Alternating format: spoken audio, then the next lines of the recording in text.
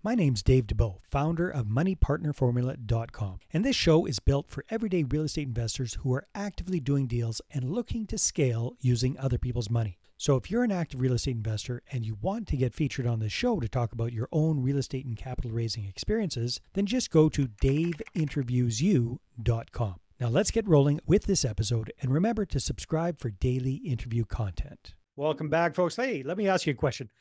Have you done some joint ventures already to bring on partners and grow your real estate investing business? Are you starting to think about going to that next level and getting into syndications? Well, that's the exact place our guest today is at. Alex Ball is a very accomplished real estate entrepreneur. He's got a whole bunch of things going on with real estate investing. He's an active investor himself in multiple different markets. He's got property management going. He's helping out a lot of people with that, doing the property management side of things. I believe in there. He's also a realtor. He's got lots of sticks in the fire, that's for sure. So Alex, welcome back to the call. Dave, it's always a pleasure to chat with you and your audience. And thank Awesome. you Very so much good. for having me on. My pleasure. Give everybody a quick, 30,000 foot perspective. What does your real estate investing business look like? Just really, really quickly, what do you got for your own personal portfolio? What other kind of things are you involved in, just to give people the big picture For overview? sure. Yeah, yeah. So my wife and I, we have a real estate investing business together, and we mainly operate on value add type deals in the multifamily space. So we buy, renovate, refinance, repeat, and we use joint venture money for the most part. What Um, size of properties typically are we looking at here, Alex? Anywhere, our largest is 10 units actually. So we Mm-hmm. just closed on a 10 unit, but we have a 9 unit and 8 unit. In total, we have, I think, 95 units or something like that, mid to low 90s. And our current value of the assets combined is about $23 million, I think, in What terms of markets all. are you in primarily, Alex? Primarily, we're in the Hamilton, west end of the GTA. So Hamilton, even St. Catharines, Niagara, Welland, Brantford kind of markets. We have now purchased and we own in Edmonton, Alberta. We also have bought and own property in St. John, New Brunswick. We've also bought in Ohio, so in the US. So we have a whole like US entity all set up as well. So But your we're but your primary market is in and around those areas in yeah, Ontario. home base is in Hamilton. That's where our office is. That's where a lot of the flips and things like that we do are still there. So, as you mentioned, we do property management for other people as well as ourselves. We buy off-market opportunities that we can then repurpose and bring back into the life cycle of housing. We do real estate agency work. You can do all kinds of stuff. So, I Yeah. just can't sit All, still, it seems. all things real estate. Okay, very good. So up until now, you've been doing these smaller multifamily type deals with joint venture partners. You buy them, you fix them up, you kind of do a burr on these small multifamily properties, Yep. and you bring on joint venture partners who bring in most, if not all, of the capital. You guys bring the deal, the team, the knowledge, the management, and you share equity and profits. Is that typically how it's worked so far?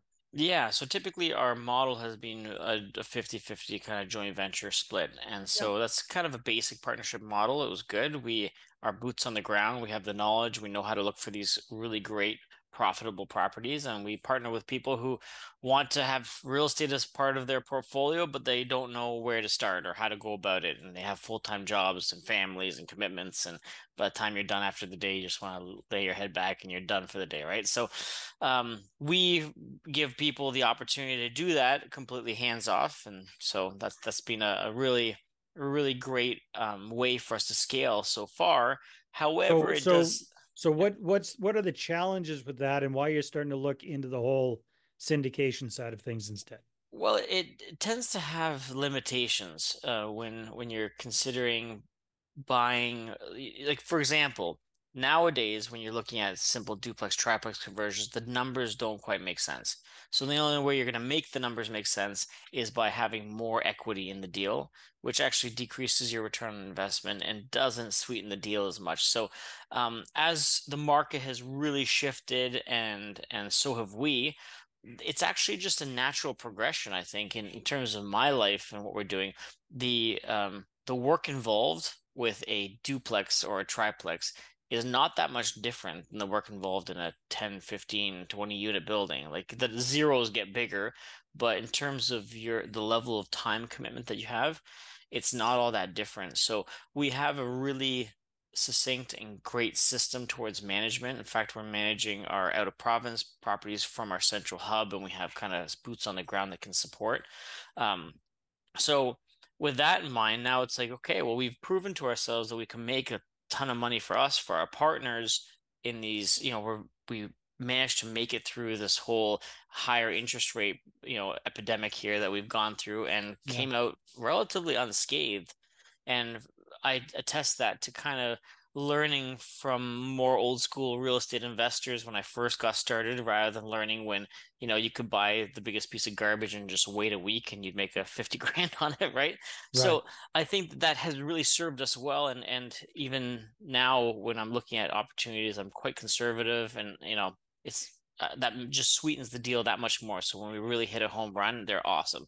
And So if so I'm for understanding correctly, the challenges with the joint ventures are um, the properties you're looking at, you require such a big chunk of cash from your joint venture partners to make them make sense. Well, for sure. That's a little bit of a challenge. And even then, your cash on cash return becomes a lot smaller because you're not as leveraged as you'd like to be. So does that mean that getting into bigger deals provides more opportunities? But to get into those bigger deals, you're starting to look at syndications because you're going to need a lot more capital. Am I getting the gist, or Well, what am I well, missing? yeah, for sure. If we're Yeah. doing a joint venture partner on a smaller duplex, there's no point to bring on three or four partners because the cash flow is already so small. Mm-hmm. Like what's the point? So it's pretty much an equity play that you're doing at that point. When you're getting into larger multifamily deals, and sorry, going back to that duplex, for very quick numbers sake, let's say you find a $500,000 property, and there's $100,000 down payment at 20% down, and then you need to renovate it into a duplex, 150,000 roughly. There's 250,000 gone, right? Yeah. So typically with one partner, that's a big tall ask, and so currently our partners have done that, and it's been great. But when we're getting into syndication deals, it's actually easier in terms of my role as raising capital, because I can talk to 10 different people who each have $50,000, and it's not every, it doesn't stretch them out too far. Yeah. 50,000 is kind of a comfortable number, or five people that have $100,000. It's not the end of the world. These are manageable numbers.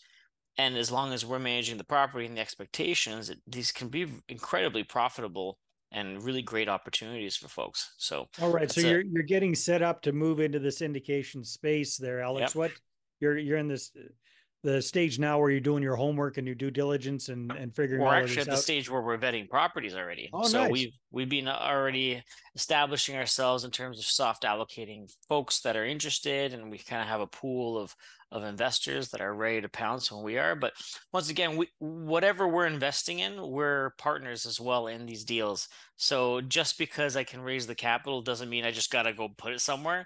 We're very picky with not just the partners that we work with, but the properties that we end up buying, right? So the buying opportunity is here. I think it's now. And so we're just like, I feel like the slingshot has been pulled back, and I'm just bracing to just kind of rock it out. Nice, nice. Yeah. So with your due diligence on doing syndications, what have you learned? Like what are the biggest differences between that and what you've done with joint venture partnerships to date? I think the biggest difference is how we market these opportunities. And I think that we don't necessarily have to get into that at this stage. I have enough of a network and enough of the people around me already who know and like and trust us, Yeah. that I don't have to go into that deep of a rabbit hole. But that's obviously, once you're kind of stepping into the big leagues, it's kind of like the first approach towards like how these bigger organizations raise capital. Mm-hmm. So, the way I see it is kind of joint ventures, syndications, and then a fund. A syndication, a fund, there's no real difference except for a syndication focuses on one asset, whereas a fund focuses on many assets. But that syndication holds you accountable towards the performance of that singular asset. And so as we're exploring things, I think the eventual goal would be to kind of move towards a fund space. A mentor of mine who lives in Pensacola actually went to visit him in January. These guys are doing some remarkable things with funds. I think they manage a $4 billion real estate fund, Wow. and Yeah. they're buying mobile home parks and doing full resorts and all kinds of really cool stuff. And it's just the if you can run the numbers and you can protect your clients' investment, like any investment, there is risk involved. However, I think real estate is unique in the sense that it is safer than what your average investment would typically be. It's not a startup.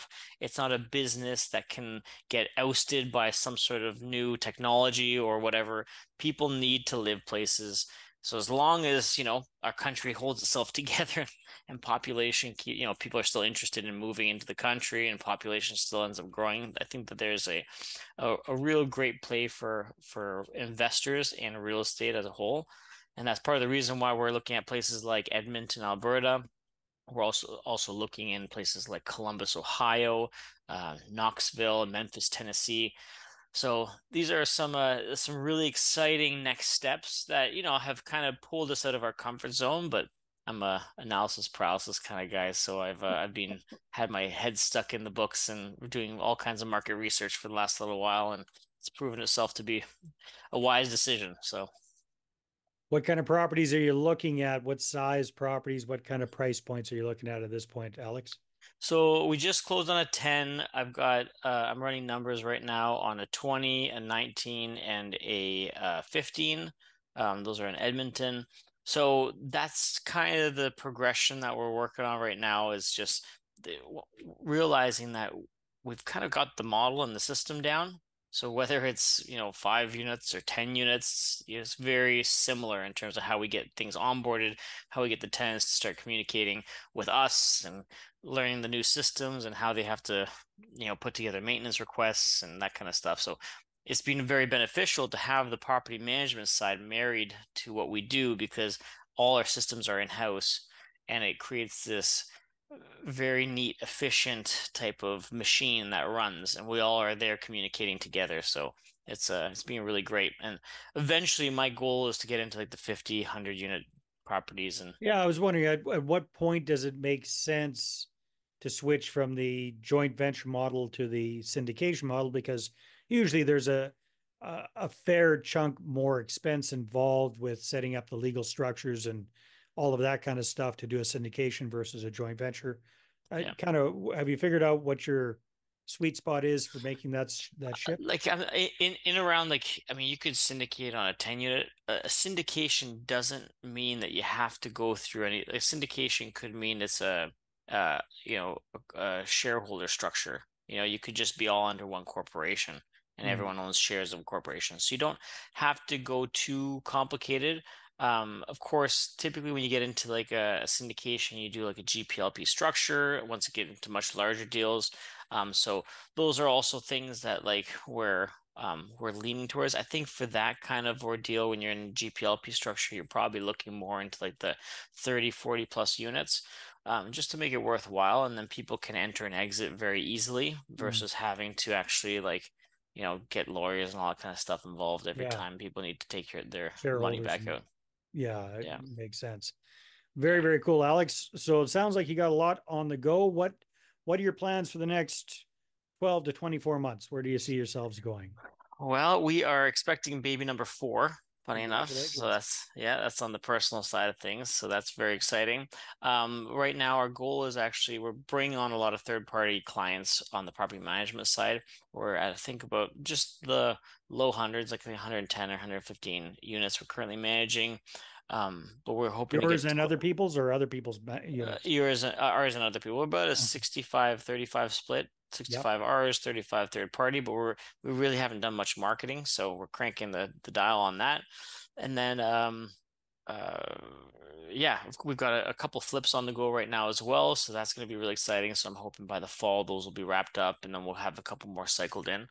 And yeah, so right now it's just been kind of elbows to the grindstone where we got this 10 unit, as I said, and by the end of this year, I'd like to be in 2 to 3 more acquisitions in terms of larger buildings. Very specifically cool. out in Alberta. So that's the Exciting plan. stuff. That's the Yeah. plan. Awesome, Alex. If people want to connect with you and find out more, where can they go?